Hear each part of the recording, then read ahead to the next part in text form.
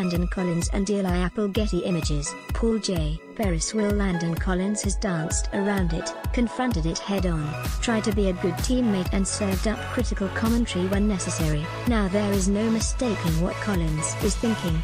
He does not want Eli Apple back with the Giants, going so far as to call him a cancer. Collins underwent surgery Christmas Day to repair a fractured right forearm, but he is assured of returning to the Giants in 2018, as he is a marquee player the team wants to build around. Collins, though, is through with Apple, as the escalation of negativity around the second-year cornerback continues to swirl. Collins, named recently to his second consecutive Pro Bowl, was asked Tuesday in an interview on ESPN Radio what he would advise new management about the team's defensive backfield, and he pulled no punches as to who he wants to see return: Dominique Rodgers-Cromartie and Janoris Jenkins, and who he does not. Apple: there's one corner that has to establish himself, and needs to grow, and we all know who that is, Collins said. That would be the only person I would change out of our secondary group. Besides the other two guys, Dressy and Jack Rabbit, I love those two guys. They play hard. They love what they do. But that first pick, he's a cancer. This is not the first time Collins has critiqued Apple, but never with such biting words. 2 weeks ago, Apple came close to calling Collins a liar after Collins said he and other teammates engaged in sit-downs with Apple multiple times trying to help him through this difficult season. A day later, Apple refuted that claim, saying Rodgers-Cromartie and Brandon Marshall were helpful to him but Collins never reached out to him. No, Apple said. When asked specifically if Collins ever tried to help him, that's what he said?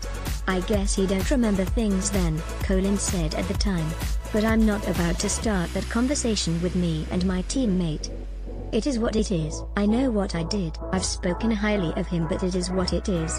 Apple, 22, has devolved into a symbol of everything that has gone wrong for the Giants as they take a 2-13 record into Sunday's season finale against the Redskins. Apple was benched for the first 3 defensive series against the Chargers because of poor practice habits. Sources told the Post that Apple twice threatened to walk out of the team facility after hearing coaches and teammates rip him for not hustling in a game against the 49ers.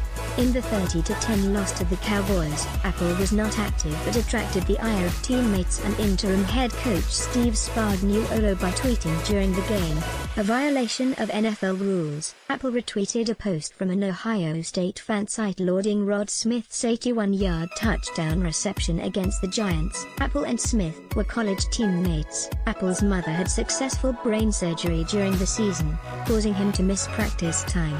He was inactive for 4 consecutive games, a healthy scratch, but played 60 of the 68 defensive snaps in the loss to the Eagles. Apple did not receive a single snap on defense in Arizona, playing only 7 special team snaps in the loss, continuing the strange decline of the 10th overall pick in the 2016 NFL Draft. Collins 2 weeks ago showed support for Apple, saying, "We need him to be here.